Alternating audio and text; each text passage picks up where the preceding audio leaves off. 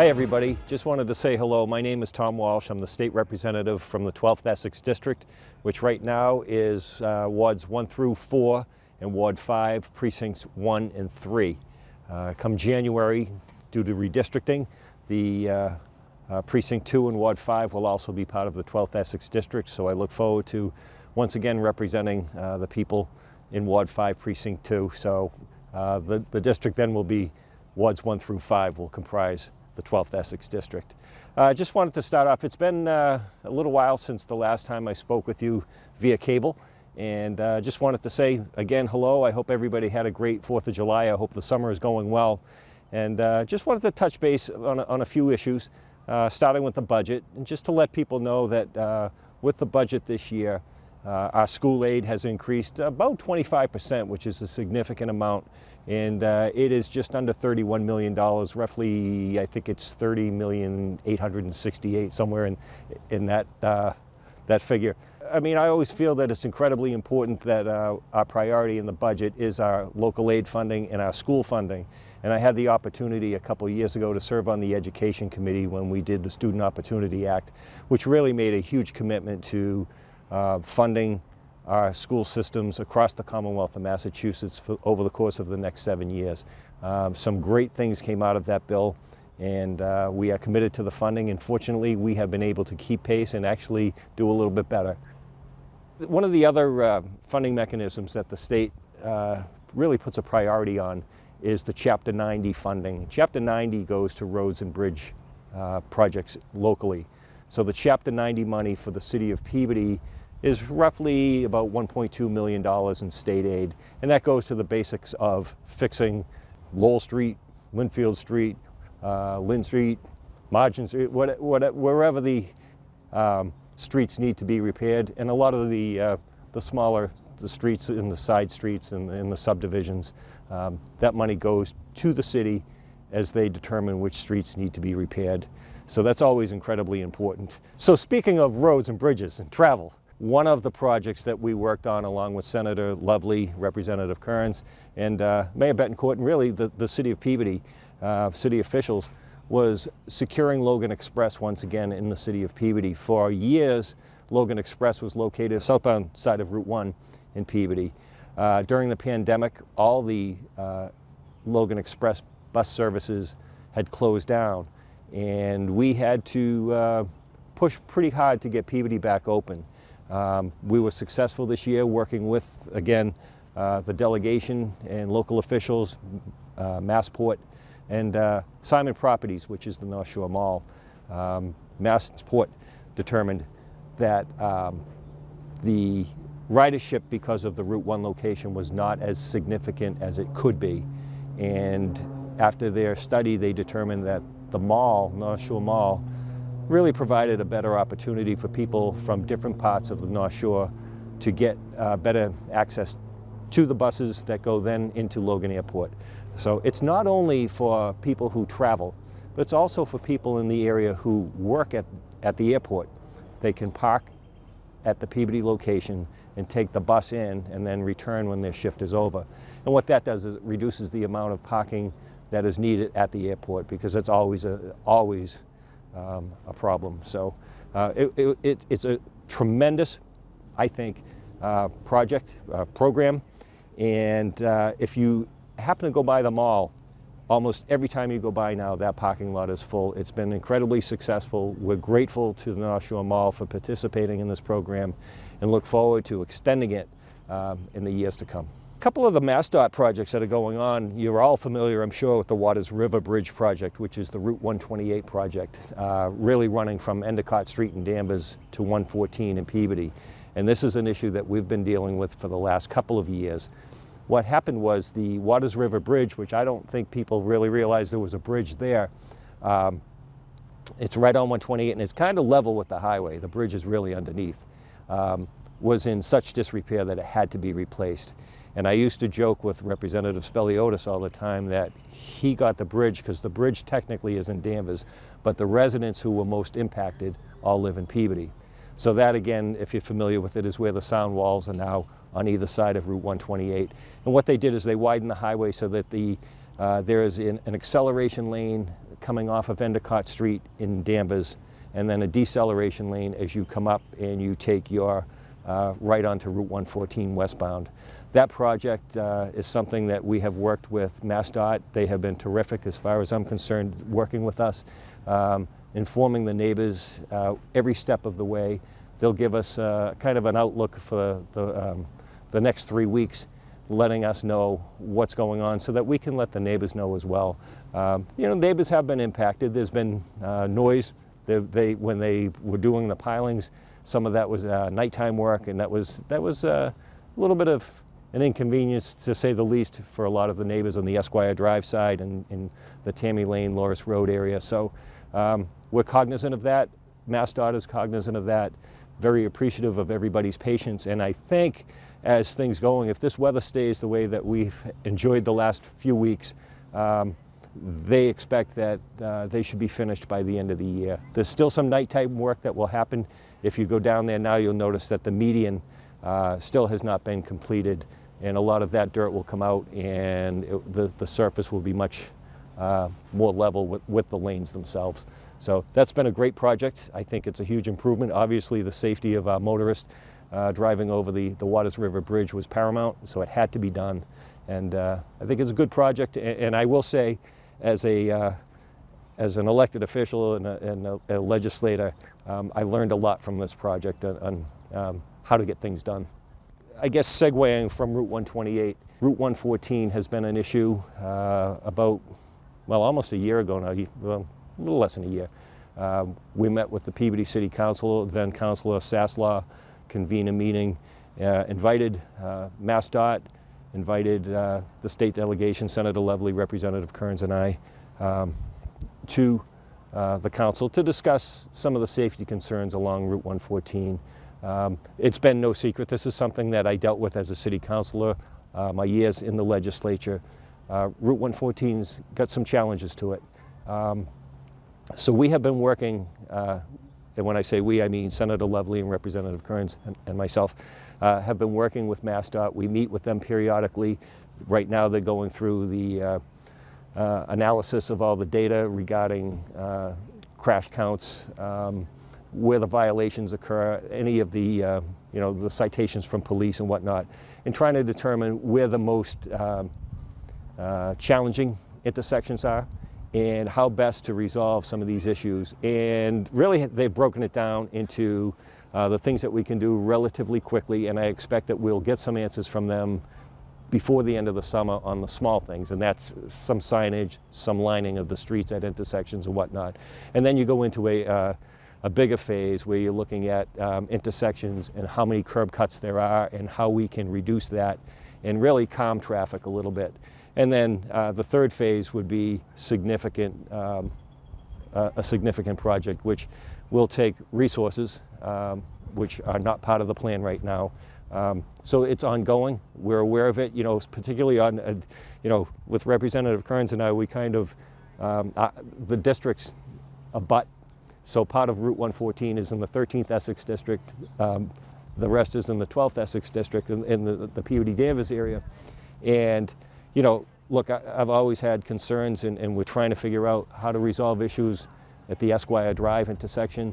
The Loris Road intersection has been a real challenge because we've had some accidents there where people are taking a left turn and into the neighborhood from the east, heading eastbound on Route 114, and cars are not slowing down and stopping in time. So we're aware of those concerns. We're working not only with MassDOT, but with our local police as well, and trying to get that as safe as we can. While we're still talking about road safety, I'd just like to remind everybody that if you are planning on renewing your license or looking to get the Real ID so that you can use that for travel, the Real ID program will end next May. So even if your license doesn't expire for a couple of years, but you want that Real ID, especially if you plan on getting on a plane or you know, crossing over to Canada or whatever, along with your passport, you would need your Real ID, so, and to get into federal buildings. So aside from transportation issues, which I just talked about, one of the issues that I've been working on, mostly with Representative Jamie Belcito from Topsfield, has been the issue of the nursing shortage and staffing issues. And this really came about from a conversation that the North Shore delegation had with officials from Beverly Hospital several months ago. And what we learned is that it's not just not enough nurses in the hospitals, but it's also the training. You know, we hear about people applying, you know, at Salem State College, or Salem State University, I should say. They take so many nursing students, and the question was, well, if all these people want to be in the nursing program, why are we not accepting more? And it turns out that we have a shortage of instructors as well, and it's significant as far as the cost of training a nursing student. So there are a lot of things that we need to look at, and we have had the opportunity over the last couple of months to meet with officials from the hospital, from Salem State University, from the Department of Education, the Department of Public Health, and we're trying to put together some type of program, some way to offer incentives, figure out how we can attract more people into academia so that they would want to become instructors. One of the challenges that we have is that, you know, because I thought we hear a lot about people who have left the healthcare field because of burnout. So I thought, well, gee, maybe these are the people that we should be focusing on that may be interested in teaching. But as it turns out, you get into labor agreements and everything else, so sometimes somebody who has left the field still could make more part-time in the healthcare profession than they can as an instructor. So we're trying to figure all that out and see how best we can do this to solve this problem. And it's not unique to the North Shore. This is a problem across the country, but it doesn't mean that we don't want to solve the problem here. So anything that we can do to alleviate the crisis that we have today, we'll work on and get it done. You know, look, mental health is a huge concern. You know, we see it every day, and that seems to be everything. We all feel this sense of anxiety, I think, right now when you talk to people across Peabody, you know, in town, or anyone you talk to, you turn on the TV, mental health is a huge issue. There is a significant amount of anxiety among our school children, which is a huge concern. I think people in the workforce feel somewhat pressure, some because they're home more than they want to be. They'd rather be back in the office. Others because they have to be back in the office and want to be home. We're figuring everything out, I think, post-pandemic here. So we did a comprehensive bill that is hopefully going to be resolved in the next few weeks. So part of the mental health bill would really require that you mandate a mental health physical, just like you go for your regular physical. That would be part of it, so that we make sure that people that their mental health is being tended to, and then also creates the 988 suicide hotline, so that people can pick up that phone when they are in a desperate situation and hopefully get the assistance that they need. So it's a huge deal, and it's something that I think we in the legislature can be proud of. And hopefully we'll move things forward in a positive direction. I had the opportunity a couple months ago to host the school-based mental health centers rally. It was via Zoom, but I was very proud to be part of that. And you know, we look at Peabody Veterans Memorial High School and the work that's being done there at their school-based health center with Allison Kilcoyne. And it really is a safe haven for a lot of people. It's where they can, you know, the kids can get their flu shots if they need. It can be a place, it's a safe harbor for them sometimes when they're stressed out. We've had the opportunity over the years, and Representative Speliotis used to host a group. They would come into the State House, and you would listen to some of these students who are high achievers. You know, some of them work so hard, they're straight A students, they play sports, they're in drama, all these things, and they put an incredible amount of stress on themselves. And the school-based mental health center is a place they can go, kind of get everything in perspective, and it really is something that I think is underutilized. And I think as we discuss the other issues, it's something that you will see grow in the years ahead. We hear a lot about ARPA funding, American Rescue Plan Act, and I guess I would caution, one of the phrases that I hear that I cringe every time I hear it is that the state is flush with cash. Yes, we do have additional funding. Yes, our revenues are higher than projected, but it is not a bottomless pit, and it is not a blank check for everything. So we have to be really responsible on how we choose to spend these funds. In the last round of ARPA funding that the state did, the legislature did, we included $500,000 for the Lawrence River Watershed District, which is really down off of Walnut Street in Peabody. And that will go towards flood mitigation. And that will work in conjunction with some other grants that the city of Peabody has received. Working with community development, we were able to secure that funding through the legislature. And that will help with the ongoing issues of flooding in downtown Peabody. We were also able to get $200,000 for new lighting in the downtown area, and that's something you'll see probably in the next year or two. You'll actually see the physical change with that. It's a federal program. It came out of the pandemic, really when things shut down about 2 years ago now. That was a way to assist states and then cities and towns in making sure that they didn't end up in bankruptcy. So it was a way to get some projects going. Some of the funding now, really it's one-time funding. My concern about it at the state level particularly is that we spend that on projects and we don't spend it on adding positions, because you won't be able to sustain that further down the road. So more of it is going towards capital improvements. Another area of funding, which is not ARPA related, but the legislature also adopted a transportation bond bill earlier this year. In that is a portion with $175 million set aside to design and build the workout of charging stations, because we're seeing more and more electric vehicles, but we're not seeing a lot of charging stations. There may be a couple in Peabody. I think when you go to the mall, there are a couple spaces reserved for them. But it's really important, as we push more energy efficient vehicles, that we also have the infrastructure to support that as we move forward. So that's something that's pretty exciting.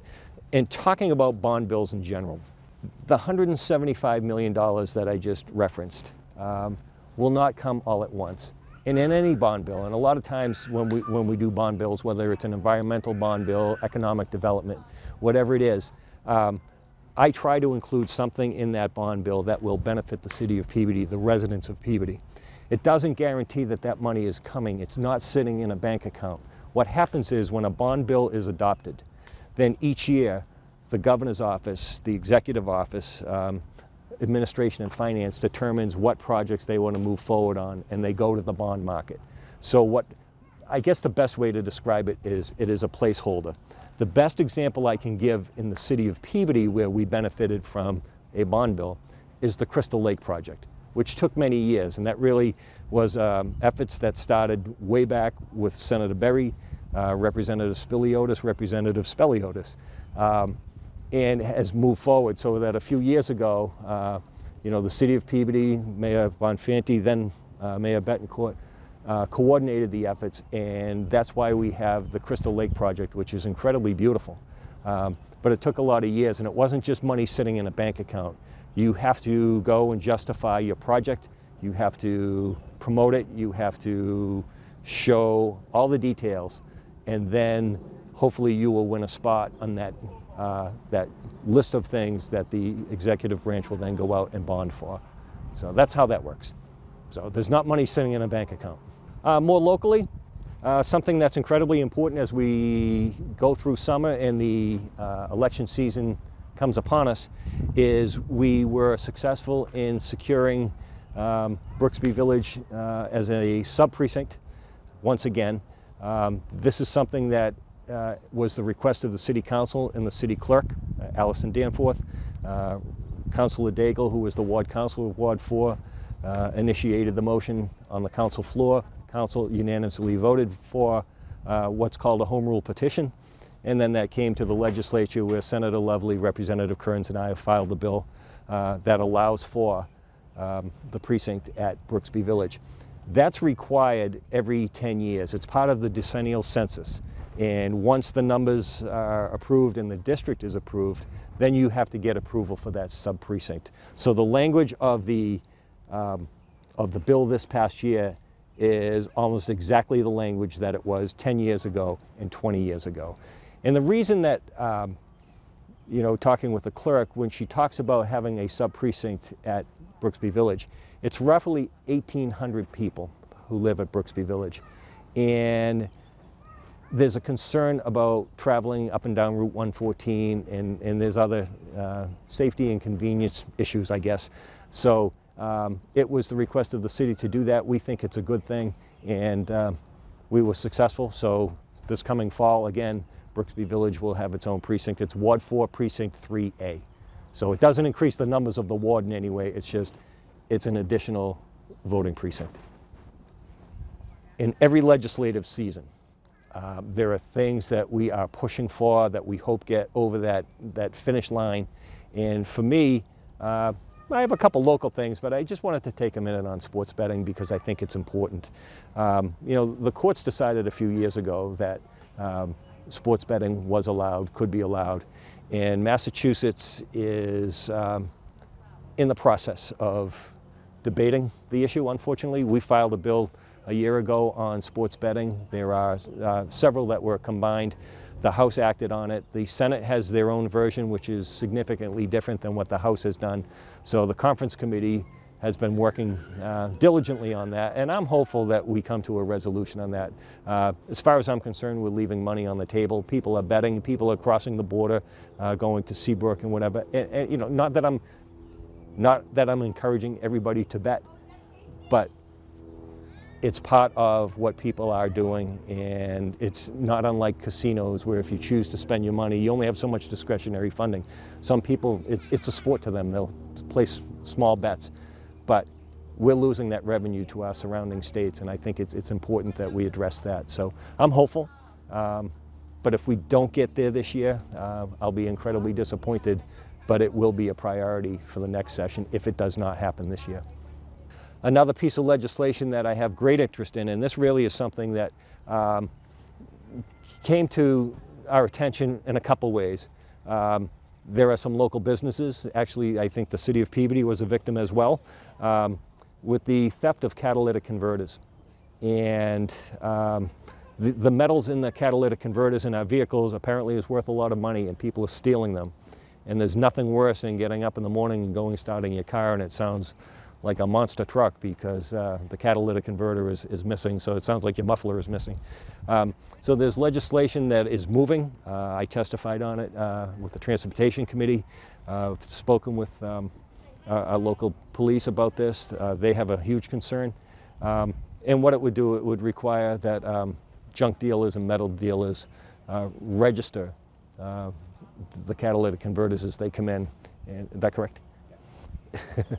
I should know it. Basically, it's a way to stop people from just dumping them, getting some cash, and moving on. They would have to justify where the catalytic converter came from. So more people would be held accountable, and I think it would reduce the amount of theft. So just a couple other items before I'm on my way, I guess. And one of them, I had the pleasure of nominating Carolyn Wynn, who is the director of the Peabody Council on Aging, for what is titled The Heroines Among Us. And this is from the Massachusetts Coalition for the Status of Women. And each year, we nominate people from across the Commonwealth of Massachusetts who stand out as strong leaders. And I thought that Carolyn was a great choice this year to be nominated because of all the work she and her team have done at the Council on Aging over the last couple of years. You know, making sure that people got to their doctor's appointments even when everybody was at home. Making sure that people were fed. They put together a couple hundred, 250 meals a week to be delivered to people. Trying to keep that center operating, trying to get the information to the seniors who needed it. It's really remarkable what they did. And it's nice to see that the senior center is now coming back into its vibrancy, and people again can attend down there. But I just wanted to recognize Carolyn and her team for all the great work they did. It's really remarkable what they accomplished. And one last thing, for those of you during the summertime who are having a couple cold drinks, whether it's a soda or a beer or whatever, that pup tab at the top, that little piece is pure aluminum. And we're collecting those this year, and we're donating them to the Ronald McDonald House. This is a charity. They're actually in Charlestown, and they have 10 units, small apartments, where they provide housing for families whose children are receiving pediatric care at one of our hospitals, Mass General, Boston Children's. And really what it is, it's a way to draw attention to the work that they do. They're servicing families who really are in tough situations, very, very stressful situations. And it's a way for the family to come in, have a safe place to stay, have a hot meal when they come home at the end of a long stay at the hospital all day, and just a way to provide some care to them. And what they do is great work, and if we can help a little bit, we'd like to do that. They also have a website, and we'll make sure that you have the link. Because one of the other things they're looking for, they told me that at Christmas time everybody wants to be so generous and donate toys and things like that, and that's not what they need. What they need are clean towels, sheets, shower curtains, things like that, so that those units are always fresh. So when a new family comes in, you know, they're not using raggedy old towels or whatever. Everything is new and fresh, and it's something that they don't have to worry about. So if you so choose, that's something I'd just like you to be aware of. That's something that we're involved in, not as legislators, but just it was a way to get involved. So since the last time I met with everybody, we have moved offices from one floor to another. So we are room 185 now, and our telephone number has changed. It is now 617-722-2960. And I really appreciate the opportunity to chat with everybody. Hopefully the rest of the summer is as beautiful as today is. And again, anytime anybody needs to contact us, you can use that phone number. Our email at the State House is thomas.walsh@mahouse.gov. Thanks.